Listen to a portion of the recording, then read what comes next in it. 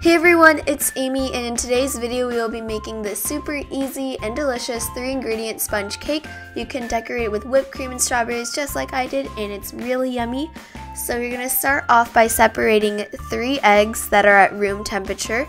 You want to let the egg whites fall into a medium-sized bowl, and then you want to place the egg yolks into a large bowl. Now you want to start whipping the egg whites with your mixer. You want to start off at low speed and gradually move on to high speed. Once that has become light and frothy like this, you want to add 3 tablespoons of granulated sugar.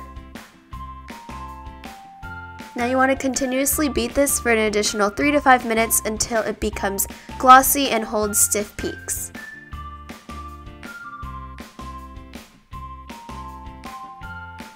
And this is what it should look like. Now moving on to the egg yolks, you can use the same exact mixer. Just beat the egg yolks to just break them up a little bit, and then you're going to add another 3 tablespoons of granulated sugar. Continue beating this until it becomes a paler yellow color.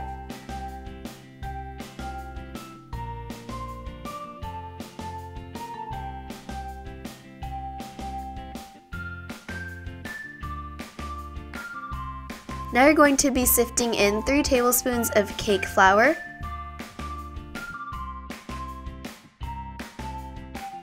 Now you want to just mix in the flour until it is well combined. I actually ended up switching over to a spatula because it was much easier to fold in the flour with this. And now we're going to be adding in our meringue. You just want to add it 1/3 at a time. Make sure that you fold it because you don't want all the air to be lost if you just vigorously mix it together.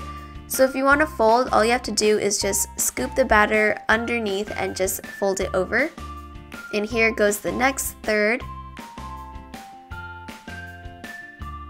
And the last addition. And the batter should be nice and smooth, just like this. And I lined a 5-inch cake pan with some parchment paper on the sides and the bottom. I'm just going to be filling that up with the batter. You want to give it a shake and a tap so that the air bubbles can pop. You want to bake this at 320 Fahrenheit or 160 Celsius for about 20 to 25 minutes or until a toothpick inserted comes out clean. Once the cake is done baking, you want to place it on a cooling rack to completely cool. Once it has cooled, you want to peel off all the parchment paper.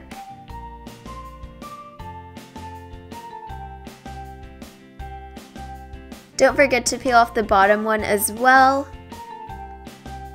And now we're going to start cutting the layers. I decided to do 3 today, but you can do 2 or even 4, whatever you'd like.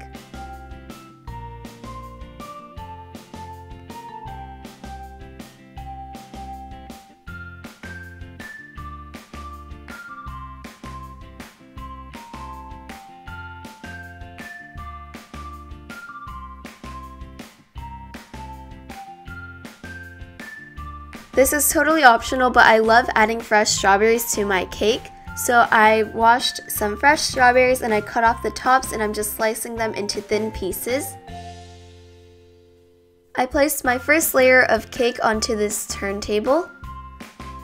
And I placed some whipped cream onto that, and you just want to spread that out evenly with an offset spatula to make sure it is evenly coated.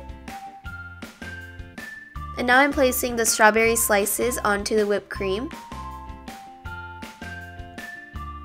Once you have covered that, you want to add another layer of that whipped cream and spread that out.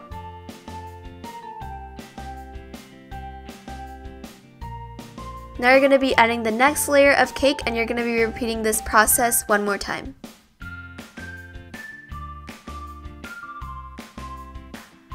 Again with more strawberries and more whipped cream. And now we're going to be adding our final layer on top.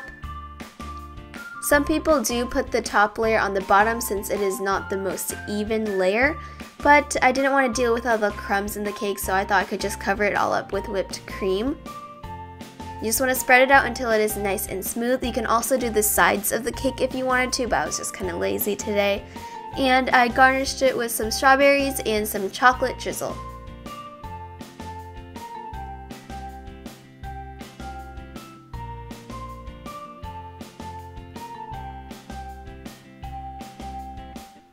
And that's it. This is your 3-ingredient sponge cake, and then I filled it with some whipped cream and chocolate and strawberries. It's super delicious. I recommend placing this in the fridge for at least 3 to 5 hours before you actually eat it. It tastes so much better after the flavors have actually developed. So I hope you guys can try this out, and I will see you guys in my next video. Bye everyone!